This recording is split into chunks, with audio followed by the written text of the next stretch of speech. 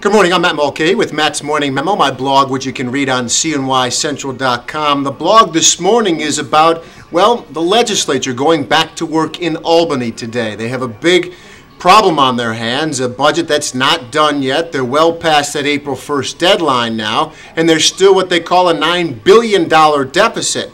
Now they're talking about things like soda taxes and also a closing or raising fees at state parks, stuff like that that kind of confuses and muddies the water. Wouldn't it be something if it was all a little simpler, more transparent, where we knew how big the hole was, what needed to be cut, if any taxes need to be raised, and if they are taxes, call them taxes, make it all a lot simpler so everyone could understand, get something done, share the pain, and move on. Because everybody's saying next year's budget is going to be even worse.